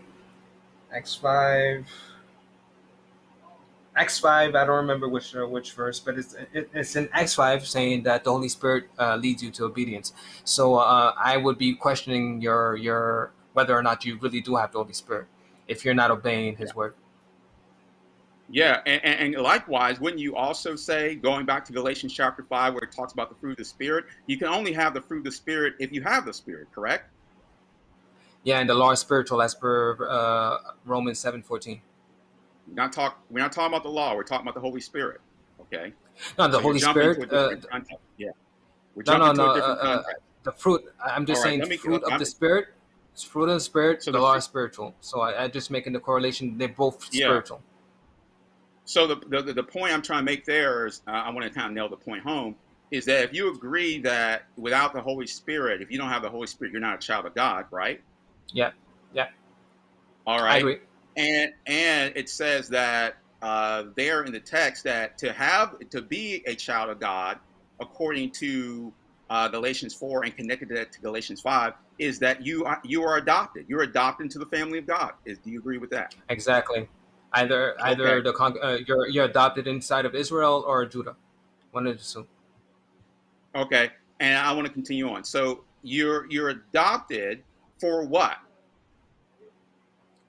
What do you mean? Is Adopted it for what? for We didn't hear are you. all those adopted into the family of God co-heirs with Christ, according to Romans 8? Yes, yeah, of course, of course. Okay, all right. So you do understand that salvifically there is a understanding of inheritance, and would you not agree that, and this is the point I'm trying to make, that the apostles, that's the point they're making when they talk about inheritance in Galatians and Ephesians and even in Colossians. And so No, I want to bring up another passage. Uh, if you look at Colossians chapter 1, verse 12 and following, it says that we are in the kingdom now, that we have been placed into the kingdom. You agree with that? yeah, the light. If you're children of the light, you walk according to His commandments, as per First John chapter 2. Uh, 1 John chapter 2 is good enough. Keeping His Yeah, commandments. but isn't the issue here, and I'll read the text, given thanks unto the Father, which have made us meet or fit to be partakers of the inheritance of the saints of light, who have delivered us from the power of darkness and have translated us into the kingdom of his dear Son. So, in I all agree, of that, 100%. you agree with all of that. Do you see anything we've done in that text, any action that we've done in those two verses? Well, if you just limit it to that verse, yeah, I guess you could make your point. But Paul says, "Work out your salvation." Philippians 4 says, Yeah, "Obedience let's is directly let's go related with to that. Let's our go with walk." that. Romans 1 What 5. is he? What when Paul says in Philippians 2 verses 12 and 13 to work out your salvation, Yeah, not yeah, to work for, but work out with fear and trembling. yeah, But he continues for it's God's purpose to work in the will for his good pleasure, right? That's the continuing yeah. finished part of that verse. That is, would you agree that's our sanctification in view, not how one gets entered into the household of God, but once we're in the household of God, our duty to be holy? Yeah, basically, and Would you agree? that relates to, yes, and that relates to keeping His commandments. I agree with every verse that you just provided, but you're trying to remove obedience from this whole process, and I'm saying no. I know. Every verse that I didn't say it. No, no, no, no. On obedience the to the Ten contrary, Commandments, because I just brought up obedience to the Philippians Ten chapter 2, Commandments. verse 12 and 13, which deals with obedience. So I'm not shooting myself in the No, foot by bringing up a text that actually talks about that. but So let me the continue. point is I want to obedience continue to to the ask you a law, question. to the Ten Commandments. That's my point. Yeah, You're talking about obedience to the obedience. I don't law know what as presented. Obedience I to don't the know what law. your law Here's is. the next question. Here's my next question. When you read Yes. First Corinthians chapter 9, let's go there and I'll read it real quick. First Go ahead. Corinthians chapter 9, verses 19 and following, it says here, for though I am free from all men, yet I have made myself a servant unto all, that I might again the more. And unto the Jew I became as a Jew, that I might gain Jews. To them that were under the law, hupo no man. That's the phrase there that Paul often uses, Yeah. especially in Romans, as under the law, and that I might gain them that are under the law, right? To them that are without law, as without law, being not without the law of God, but under the law of Christ, or actually, technically, it says in law to Christ, that I might gain them that are without law, right? So Paul, oftentimes you see Paul doing things throughout, especially in Acts, right? Okay. Acts 17, Paul went to the synagogue and taught and reasoned with the people for 3 Sabbaths, right? He did things in order to gain a witness, to have a witness among that Jewish audience, right? So the point here, Okay. here's the point. The point Is that a question? Paul does not Paul say he's under the law of Christ? And my question to you is, then what is the law of Christ according to the text of Scripture? Everything that he What is stipulated the law and of he's Christ? told.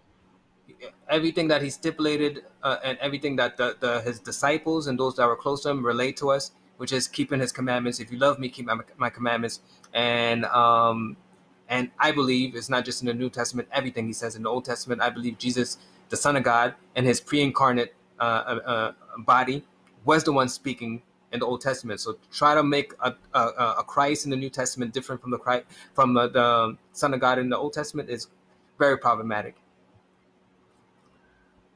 Okay, so back to the Jerusalem Council.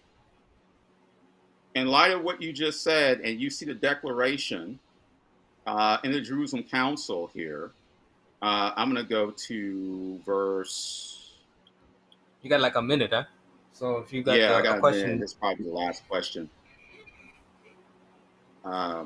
It's quite interesting. You didn't really address much about inheritance, but okay. Yeah, we talked about inheritance quite a bit. Yeah, but and he said, yeah, I'll try to get this in. The letters they wrote in this manner, the apostles and the elders and the brethren, says, send greeting unto the brethren, which are of the Gentiles. I'm reading verse 23. Antioch, much heard that which went out from us have troubled you with words subverting your souls, saying ye must be circumcised and keep the law. There it is. You said it wasn't there. It's right there in the text. Law it's right there in the text. Yeah, the law of Moses, which includes all of these. I didn't argue for the law. It's the whole Sinaitic covenant. All right. To whom do you have a question? Gave no such commandment. So how do you square verse 24? And like I said, you're told here to keep the law, and obviously that refers to the law of Moses. How do you square that in light of what you said? I think I made it clear. You could learn the law of Moses without having, because there's many things in the law of Moses that are not applicable. There's no temple that is not applicable. The whole book of Leviticus becomes hard to keep. There's a whole bunch of laws that are not applicable to certain people. But I clearly stipulated what 1 Corinthians 7:19 says. There's a distinction between the law of Moses and the 10 commandments, circumcision and the commandments of God.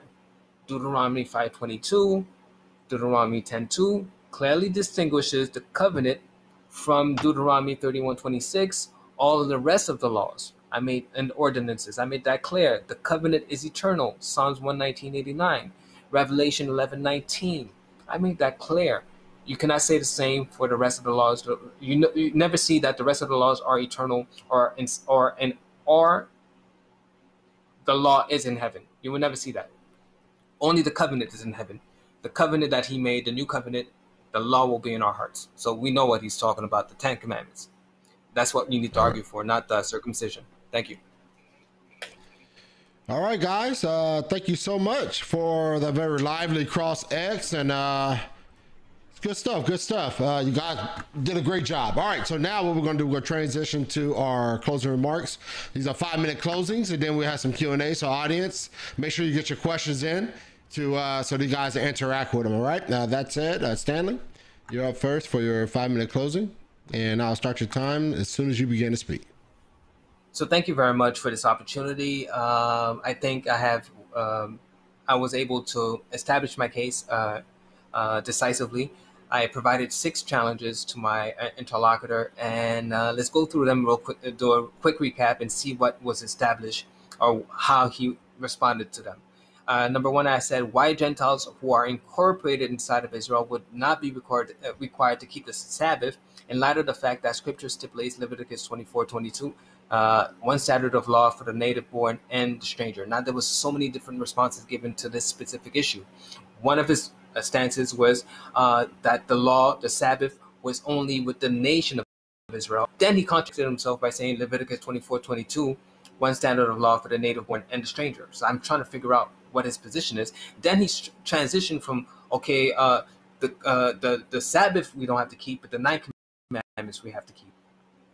And then he's saying we don't have to keep it. It's the law of Christ. We're all over the place, right? So, and then I asked him, if you're not part of Israel, which covenant are you part of? Then he suggested, because I referred to Jeremiah 31:31, covenant with Judah, covenant with Israel. Then he said Israel was somehow Jesus. So it's not talking about a people group, but it's talking about one person. So I said, what about Judah? Then he was forced to say the same thing. So basically, the verse doesn't make any sense.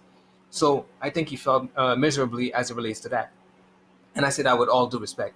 Challenge number two: why he argued against Sabbath keeping for Gentiles in light of the fact that were becoming acquainted with the law of Moses as per Acts 15:21. His response to that was to somehow suggest that Acts 15:21 is not about the Gentiles, it's about Jews. So Jews will learn about the law of Moses. That is quite surprising and very desperate, to say the least. Challenge number three: why would he argue against Sabbath keeping for Gentiles in light of the fact that there were in the synagogues every Sabbath, as per Acts 15:21? He again referred to the same verse and suggested that is about Jews. Everybody could read the verse for themselves. It's certainly not talking about the Jews.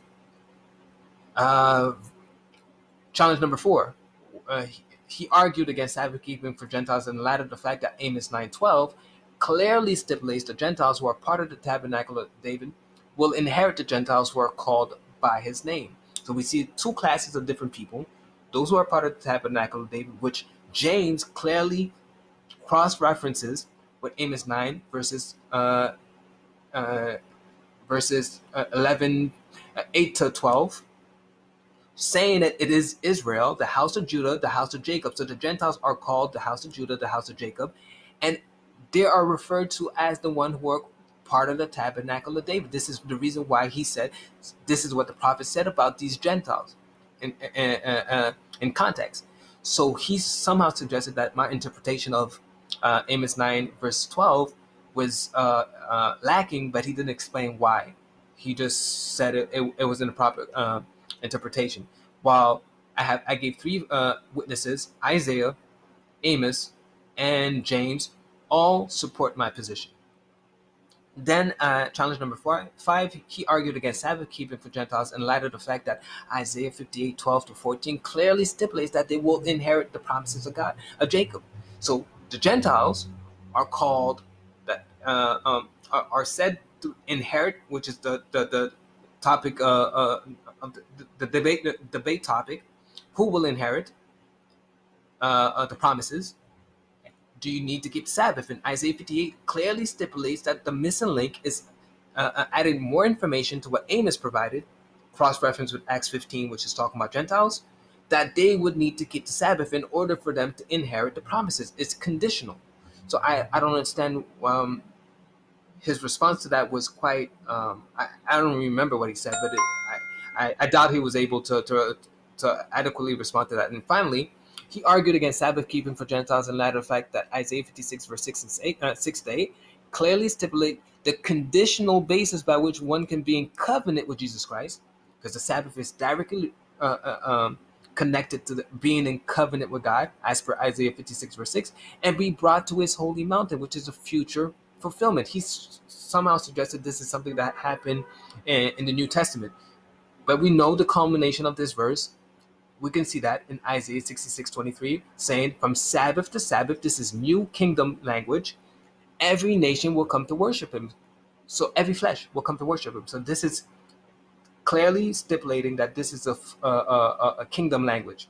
And in verse 8, they refer to the Gentiles as people, as Israel, being branched into Israel. So if he's not part of Israel, then there's no covenant with him, because there's no covenant with Gentiles who are not incorporated inside of Israel. Thank you very much. All right. Thank you so much. All right, Rick, you're up for your 5-minute closing. And I'll start your time when you begin to speak. Yeah, this has been a very lively discussion. I appreciate everyone for being a part of this. I think one of the fundamental things that we heard Stanley brought up was a misunderstanding of the covenants. And that is such an important thing. We're not under the old covenant where that covenant has passed away. In fact, there's all kinds of language. He brought up Jeremiah 31:31, and it said that the children of Israel broke that covenant, and so that God, Yahweh, was going to make a new covenant, unlike the one he made with his fathers. He did bring up the fact that this is going to be a new covenant with the house of Israel and the house of Judah. And Stanley, one of the issues that rubbed him the wrong way, he's like, well, what are you in Judah? Or are you in Israel? Well, all of that was ultimately fulfilled in Christ. That's the issue. All of these promises that I brought the verse, 2 Corinthians chapter 1, verse 20, the promises of God are yes and amen. And what? And who? And who? In Christ Jesus. So what did Jesus say in Luke chapter 24? That the law, the prophets, and the writings are about who? When he was talking to those disciples that left Jerusalem on the way to Emmaus. It's about me. It's about Christ Jesus. Who is the true vine? The true vine that we are, those who are saved, those who are redeemed, is Christ. He's the ultimate fulfillment of those promises. And so language like Isaiah 56 that talks about the stranger coming to the mountain. Well, how is that ultimately fulfilled? He even referenced Christ. What the amazing thing is, Stanley in his closing even referenced Christ and said that if you don't keep the Sabbath, you're not in covenant with Christ. That's salvific, my friend. If you're not in covenant with Christ, you're not saved. And so his opening was all about this, trying to make this distinction between saved people who have an inheritance versus saved people who don't have an inheritance. But what does the witness of Scripture say? When we look at all of Scripture in its totality, when you look at the language of inheritance, that's a lot of what I was trying to bring out, is when you try to make the argument that Sabbath keeping determines whether or not you inherit the kingdom of God, that is work salvation, my friend, and that's a false gospel. Now, what's really try to make it, well, it's a salvation issue. It's a sanctification issue. But clearly, we are saved by grace through faith, not of works, not of ourselves, so no one will boast. We're saved completely and totally by God. And notice, Stanley, when I brought up all of the inheritance passages, he said I didn't talk a lot about inheritance. He only really covered Amos 9:11 and maybe some other passages about inheritance that dealt with some earthly possessions. But in Acts 15, was the Jerusalem Council concerned with earthly possession? No, they were concerned with whether or not you were saved, whether or not you were in right relationship with God. That was the issue there. And what did Gentiles have to do to be in right relationship with God? The Judaizers said one thing, and then the council rightly concluded what the word of God says, what the word of God has always said. The righteous shall live by faith, Habakkuk 2:4. We see that repeated where the very gospel presentation begins in Romans chapter 1, beginning in verse 16, that I am not ashamed of the gospel, for it's the power of God unto salvation for all who believe. That gospel that was presented first to the Jew and then to the Greek, right? That the righteous shall live by faith. The very way that one is saved in the Old Testament is the same way we're saved today, right? Either looking forward to the promises of God or looking back at what was been fulfilled in the full culmination and completion of those promises of God in the person and work of Jesus. What was missing in this discussion, unfortunately, was Christ, my friend. Where was Christ in any of this? It was a lot of, this kind of earthly inheritance business. My friend, what 1 Peter chapter 1, verse 1 and following says that we have reserved in heaven an inheritance that is undefiled, that's imperishable, and we're kept by the power of God through faith. That is what the apostles preached. So any teaching, here's the test to know where we got false teaching or true teaching. What did the apostles preach, my friend? Did they preach this idea of Sabbath keeping in order to inherit the kingdom of God? And I want to say kingdom of God according to what we see the normative usage in the text of Scripture. Not some aberrant usage, but the normative usage that we see Scripture. That is critical, my friend, and that's why this conversation is so important. I hope all of you were blessed. Have a good evening. All right, guys. Chris, thank you so much for those closing, and what a great debate. You guys did great. Really appreciate the audience. Really appreciate it as well. So now we're going to jump into these questions. I do have questions here, and I have a super chat here from Jungle Jargon. And so it should pop up on the bottom of the screen here. Define an Israelite for me. That was a big part of the discussion between Israel and Judah and such and such. So how do you define an Israelite, Rick? What do you got? Well, the Israelite, there was one of the things I mentioned, it depends on the context, right?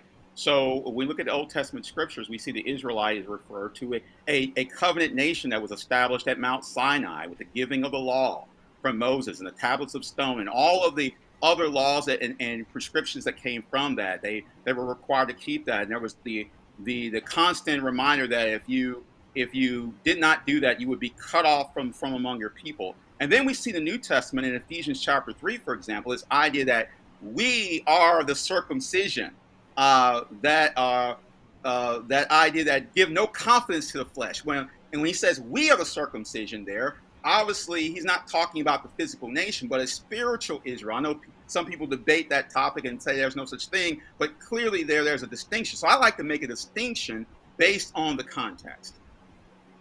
All right, Stanley. Thank you. I didn't debate for Israelite.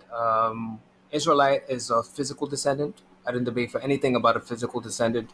You need to make a clear distinction between a native born, an Israelite, and Israel, the spiritual seed. Psalms 87, Babylonians, Ethiopians, Egyptians are part of Israel, born from Zion. Zion, who is Zion? The Son of God, projecting his light within the parameters of that light is the city of God, as per Isaiah 60, verse 14, Jeremiah 33:16. He shall be called Yahweh our righteousness. The city itself will be called Yahweh our righteousness. So, in comparison to the Messiah, he is also called Yahweh our righteousness. So, making the correlation between the city and the Son of God. So, I didn't come here to argue for Israelites. I'm not an Israelite. I'm Israel, part of the Commonwealth of Israel, the congregation of Israel, a stranger, part of the congregation of Israel, as per Exodus 12, verse 18, 19, 48, and 49. I made that clear in my presentation. Isaiah 14, verse 1, clearly says you will be incorporated inside of Israel. So if you're not Israel, then you're not really in covenant with Jesus Christ. Thank you. All right. Hey, let's try to keep the responses to the questions no more than 1 minute, guys. All right, let's keep it there. All right, so the next question is from Contemplate. He did send me a super chat, and I appreciate the support. Thank you so much for the support. This question is for Stanley. Exodus chapter 4, verse 22 states that Israel was God's firstborn son. Later, Jesus was declared to be God's one and only son. Can Jesus be the only son if the firstborn isn't cast out?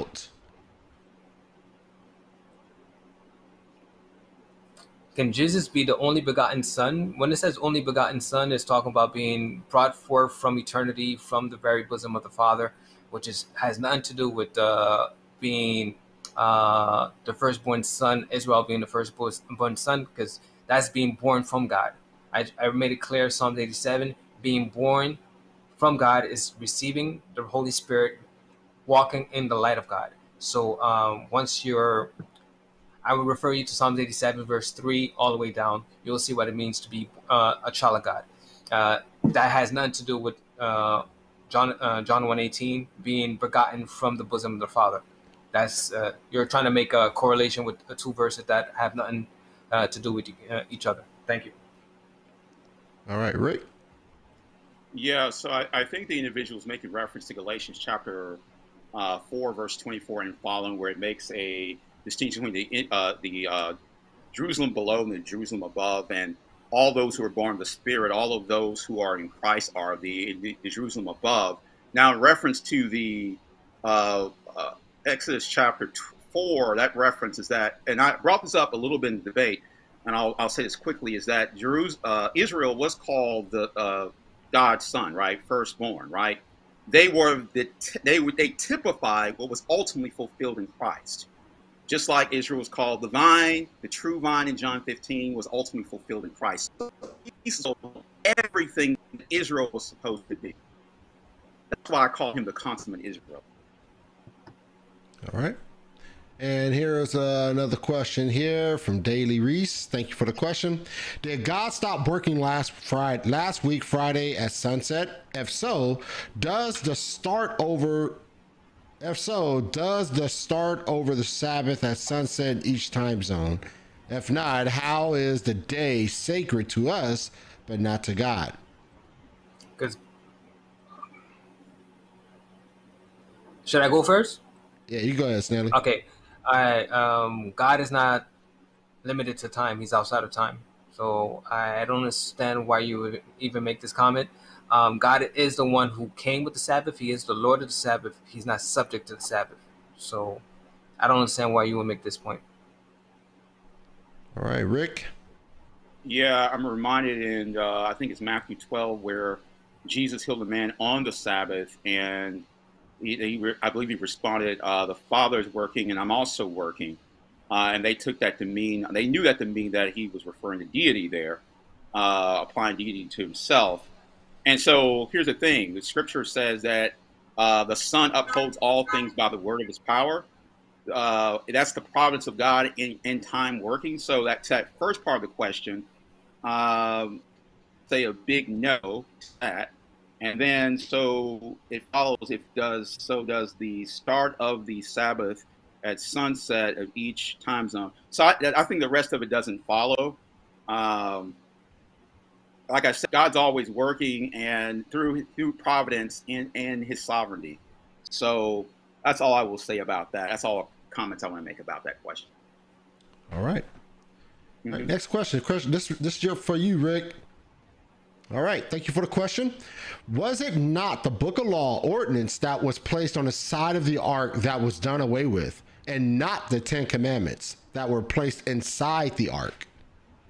Right. So we got to remember that another name for the Ten Commandments was the testimony. The testimony of what? The testimony of rebellion and sin against the children of Israel. And so when Galatians chapter 4 says that he redeemed us from the law, right? He redeemed, well, what law was he referring to? Obviously, the law was only given to the children of Israel, but the children of Israel were a microcosm of the whole world. What the law represented and how they respond to law would have been the same response that everybody would have made, because the law, according to Romans 5:20, doesn't make you better. It just reveals your sinfulness. It's not remediate. It doesn't remediate you. At least I know some people might disagree with that, because some people have this idea of different purposes of the law. But its primary purpose was to show how sinful we are. So the point is that even the Ten Commandments was a testimony against mankind, because it was called a testimony against rebellion and sin. In fact, I will add this. All you have to do is look at 2 Corinthians chapter 3, where it calls the tablets. What tablets are we talking about? The ministry of condemnation. That's in 2 Corinthians chapter 3, as opposed to the ministry of life, referring to the gospel. All right, Stanley. Thank you. When it says the ministry on the tablets, because it was outside of them, so it's not referring to the ministry of the tablets in our hearts. Jeremiah 31:31. So us trying to, because I seen in the comments a lot of people saying that this is work-based salvation. No, this is an empowerment for me to walk according to His will. There's a big difference. The glory belongs to Him. He empowers His servants to walk according to His will. So the ministry of that is only referring to the tablets outside of the physical tablets, not the law that's inscribed in our hearts. So if you're going to say the law of God is the Ten Commandments are done away with, then you're going to have a problem with Deuteronomy 33 verse 2, and it says, from His right hand, talking about the Son of God, came the fiery law. So it's part of the same essence, eternal. Psalms 119:89, Revelation 11:19, eternal. So for anyone to say that the Ten Commandments is done away with is very problematic. Thank you. Can I respond to that quickly? Because he brought something in there that wasn't even part of the question. No responding, man. We're gonna keep it. Okay, we just keep it moving. But he just kind of threw some in there. Hey, I'll keep it. We can talk about it later.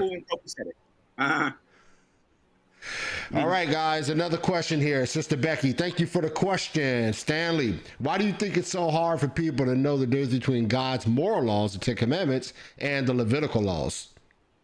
Thank you, Sister Becky. You're there with me. I made it clear in all my presentation the distinction between the law, the Ten Commandments, and the Ark of the Covenant, Deuteronomy 5:22, Deuteronomy 10:2, as opposed to the rest of the laws. It's not just the Levitical laws. Deuteronomy 31:26, circumcision. 1 Corinthians 7:19, circumcision is nothing. or uncircumcision is nothing but the keeping of the commandments of God. But this is something that people like to avoid. Why is that? I believe it's spiritual. Because I don't understand why people will be spiritually connected to Sunday worship as if they don't want to relinquish that, knowing very well it was not what a part of the customs of Jesus Christ or the apostles. So I believe it's spiritual. All right, Rick, what you got? All right, I got a couple of responses from Scripture. Galatians 5:3. For I testify again to every man that's circumcised. So we're talking about circumcision here, that he is debtor to the whole law. So the whole idea of this kind of separation between ceremonial, civil, moral law distinction, that is a theological construct. Look, I come from the camp of I would say I've learned from the camp rather of covenant theologians. And that is the common moniker, right? This tripartite distinction of law. But guess what? That's nowhere in the scriptures. That is a theological construct placed over the scriptures. And we've adopted that from Thomas Aquinas and other individuals. But my challenge is this: where is that found specifically in the text? So that's my response. All right. And here's a question for you, Stan. I think a lot of these questions are for you, Stanley. It says, what is the gospel? Pretty straightforward question. What you got, Stanley? Yes, the gospel is the power of God to save unto salvation. In other words, molding us into the image of his one and only begotten son. So if he's molding us in the image of God, his only begotten son, then we should follow the same customs Jesus Christ did. So to somehow suggest that we could keep 9 commandments, well, his position was all over the place. We don't keep the covenant, and then all of a sudden, it's the 9 commandments. Are you answering the question, Stanley, or are you trying to? I am. The gospel. I'm almost done. The gospel is the power of God unto salvation. Salvation from what? From sin. So basically, empowering us to walk according to his will. So the glory belongs to him. Don't say I'm a work-based salvation. That's just you trying to circumvent or try to avoid the reality of my presentation. I said from the very beginning, the power of God unto salvation. So leading us unto his righteousness, Psalms 23 is very clear. The glory belongs to him. All right, Rick. All right. So the gospel is this, my friends, is that we are mankind is a sinner. God is just, holy, and righteous. And we are not, and there's nothing we can do. Like Luke chapter 18, how can man be saved, right? That was the question there. Trying to keep the law? No one can be saved by the law. That was the whole point Jesus was making. You can't be saved by keeping the law. The law only shows your sinfulness. You need a complete, utter reformation, and it has to be from the inside out. But we can't do it, but Christ did it. We have to repent and believe. And we put our faith and trust in him, repent of our sins, according to what Acts, I believe the end of Acts talked about, is that preaching the idea of repentance, the gospel of repentance and repenting of sins. That's Luke chapter 24, as well as other verses, that we will find our Lord Jesus Christ to be an all-sufficient Savior. He will save completely to the uttermost. That is the gospel in a nutshell. All right, and here is another question here. Thank you, Bible Care and Share Fellows. Thank you for the question. If we must keep the Sabbath, do we also not have to go up to Jerusalem 3 times a year as per Leviticus chapter 23? What do you say, Stanley? All right, people, please try to pay attention to what I'm saying. There's a distinction between the 10 commandments and the rest of the law. Deuteronomy 5. I'm giving you the references so that way you don't have to depend on men. Be a good Berean, go verify the verses.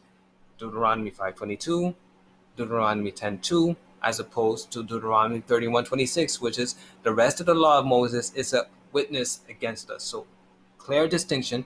And that's the Old Testament. Well, that's the word of God. But I go to Paul, 1 Corinthians 7:19, My friend again tried to say there's no distinction between the law, but Paul says it. Circumcision and uncircumcision is nothing but the keeping of the commandments of God. I asked him what the keeping the commandments of God is, and he didn't provide me an appropriate response. But I'm doing this again for you. Please make the distinction between both. The eternal law, Psalms 119:89, the law that's in the Ark of the Covenant, which is in heaven, Revelation 11:19. That is the Ten Commandments, the law that is put in our hearts, as opposed to the rest, which is a witness against us. Please. All right, Rick, what you got? Yeah, so I'll give you the text again. I think it's very clear. Notice what it says here in Galatians 5:3. It says, "For I testify against again to every man that is circumcised." So we got the ordinance to be circumcised here. That he's a debtor to do the whole law. Now he's going to say, well, there's a distinction there. There's a distinction between the Ten Commandments and this other law here. And I mean, obviously there's the physical distinction, but within the nation, there was not a logical distinction. And what Terry's trying to do is make a logical distinction. I've already answered Romans. The issue in Romans in context is clear.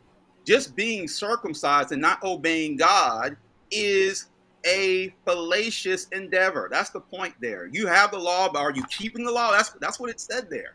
Is Stanley going to bring that part up? It's not. So you by the 8th day, every male child had to be circumcised. So you're beyond that, saying that you are a child of Israel and you're not following God, and you're boasting the fact that we've got the law, but you're not keeping the law. That's the point that's being made in that chapter. All right. All right. And here's a question for Rick. Mm-hmm. Passages such as John chapter 14 verse 15 and 1 John chapter 5 verses 1 through 5 say to love God you must keep his commandments. Can you inherit eternal life without loving God and thus keeping his commandments? Yeah. So one of the things I want to bring out is that it's not our obedience that's the basis of whether or not we inherit the kingdom of God. It's our obedience that demonstrates that we are the inheritors of the kingdom of God. So you see what I did there? I made a distinction. The basis, and I brought this up in my presentation, the basis for our inheritance of the kingdom of God is the triune God himself. What he purposed, what he willed, and what he accomplished through the person of Jesus Christ. And the dwelling of the Holy Spirit, through the power of the Holy Spirit. So that's the point. So when it comes to, what Christ did and what we could not do, according to Romans chapter 8, verses 1 through 4, Christ fulfilled that so that we would fulfill the terms of the law. So it goes back to what Christ did so that we would be the people of God that God desired. Holy and blameless, the church, right? Present that bride, ultimate, that you see in Ephesians chapter 5, verse 25 and following. That was God's plan there. So yeah, the people of God are people who love God and love his people. Clearly, the epistle of John makes that clear. But they only do that because of what God has brought in them. All right, Stanley? Thank you. I don't know who said this question, but notice how you didn't address the part to love. Can you love God and not keep his commandments and still inherit eternal life? He didn't address that. He gave a nice story, but he didn't really address, can you inherit the kingdom, love God, without keeping the commandments? He didn't address the keeping the commandments. I say the same thing as him. All the glory belongs to Jesus. The difference between me and him, when I read Psalm 23, lead us into righteousness, he's saying don't do anything, or he's talking about a law of Christ, which he can't define. I don't even know what the law of Christ according to him, because the law of Christ is not everything in scripture when God spoke. So there's a distinction between the Old Testament, New Testament. The Jesus in the Old Testament is different from the Son of God. And the Son of God in the Old Testament is a different Son of God in the New Testament, whatever that means. But the fact still remains, he did not address keeping the commandments. Can you love God? Can you not keep the commandments and love God still and still inherit the kingdom? Of course not. You cannot. And 1 John makes that clear. 1 John 2, if you're walking in the light, prove that you're walking in the light by keeping his commandments. So thank you very much for that question. Somebody's paying attention. All right. And this will be our final question of the night. What's up, MJ? What's going on with you, buddy? How you doing, man? All right. So we got a question for Stanley. Stanley made much of a big deal about the Ten Commandments being eternal in heaven. How does he explain that the Sabbath command comes to be based on God's act of creation? Question to made a big deal about the Ten Commandments being eternal in heaven. Yes. How does that? He explained that the Sabbath command comes to be based on God's act of creation because He's in heaven, eternality. Isaiah 57:15. He projects the light. A fiery law came out of His hand, an eternal law, and it comes to us. The law is for us, not for Him. So obviously, it has to come in and be applied in time and space, which is creation and everything in it. I don't understand the question. And it's not really, okay, I don't understand the question. Maybe I don't understand what you're saying. All right. Rick? Well, first of all, I don't believe Sabbath is a creation command to begin with. You look at Genesis, there's not a mandate. Adam was not given a mandate to keep the Sabbath. That was something you see, obviously, in Exodus, where that was presented. That's been my whole presentation, is that you see that in Exodus, which stands to reason is that if nobody was keeping the Sabbath, or if no one was commanded, rather, until you get to Exodus, then how can all of the Ten Commandments be the eternal moral law of God? See, we got a problem there, that we haven't quite addressed. That shows a kink in the armor there. And I know that many believe. Now, here's the thing: I know many believe that the Ten Commandments, and I know even some of my covenant theology friends, right, will say, "Hey, the Ten Commandments are the eternal moral law of God." I disagree with that wholeheartedly. I believe, here's my stance, that every covenant, we have covenants throughout, that's God's expression of His law. And because God is the same today, yesterday, today, and tomorrow, He's the same God. Things like murder are always going to be wrong. Things like lying are always going to be wrong. And you see, that's what. So when Stanley earlier, I have to get mine in, man. When Stanley said, hey, he's got confused about either you keep the Ten Commandments or you're not. What I was referring to is similar laws between the Old Covenant and New Covenant, except for one, and that's the Sabbath. We have 9 of the 10 except for one. Now the Sabbatarian will try to say, well, we have to keep all 10. That's the position that Stanley falls in. But he clearly doesn't see. There's clearly no mandate in the New Testament scriptures that says that Christians, that's what we're talking about here, Christians have to keep the Sabbath. And that was the issue that was never addressed. All right. All right, guys, good stuff. Appreciate both of you. Once again, this was a fantastic debate, and I knew it was going to be a good one, and because I knew who I had in the ring. So thank you so much, guys, for joining me on this episode of Gospel Truth, and I'm sure that many people were blessed. And one thing I always tell everyone, that there's one thing you take away from debates. Your positions may not have altered or changed, but there's one thing you do take away, and that's understanding your interlocutor's positions and what they hold to, so that you could properly deal with them, to make you better at dealing with these arguments. So that said, I'm gonna let you guys go, man. You guys have any closing words before I let you go? Thank you very much for your hospitality, especially given in light of the fact that you know my position. I know this is not a popular position, but this is something that needs to be said. I'm doing this to the glory of Jesus Christ. And I believe this is the truth. And if I didn't share it, I'll be judged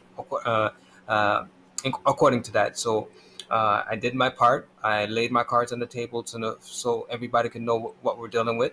And thank you again for the hospitality and platforming me. And hopefully we do this again in the future.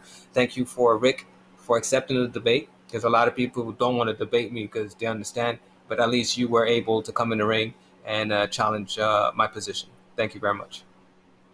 Good evening to everybody, and happy Sabbath. Right.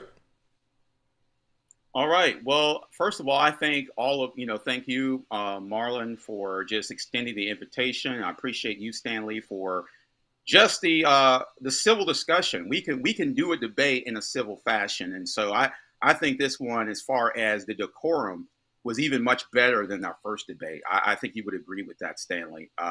So there's always areas for improvement for all of us, including myself.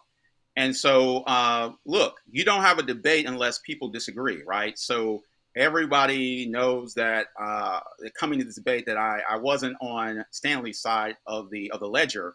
But the thing is, we can intelligently, civilly make our case from Scripture and leave this knowing that we put our level best in our cases known before the operator. So I think for both of us, job well done. Yeah, I agree, guys. All right, so I will be in contact with you guys, man. You never know. May want you guys to jump back on at some point in time. But till that, I'm gonna let you guys go, and you guys take care, and God bless. All right. All right. All right, another good one. Hope you guys enjoyed it. And this is what I appreciate about doing all this, right? Like I piggyback on what Rick said, even though they disagree, there's no big secret here, right? Two guys having a debate, they disagree on the subject matter, right? So there's no big secret. And a lot of times, a lot of people it's like, oh man, I don't want to offend. I don't want to be rude. It's not about that. It's not about offending. It's not about being rude. What it's about is being able to discuss these things in a manner that's going to encourage good discussion. You know what I mean? And that's what it's about, man. And that's what I appreciate about Mr. Rick and Mr. Stanley is that they were able to jump into a ring with a very difficult topic matter and in many ways controversial topic matter and be able to discuss it. Because this is a gospel issue right here. This topic is a gospel issue. And so it's vitally important that as being a gospel issue, it's discussed in a manner for both parties to be able to hear and understand what is being said. And I think that both of these guys did that. They did it very well. And I pray out there in the live chat and anyone who else is going to be watching after this live stream is complete, I pray that you understood what was being said. And if this is one of those areas, one of those gray areas for you, and that you had a hard time understanding, perhaps this debate helped you understand it.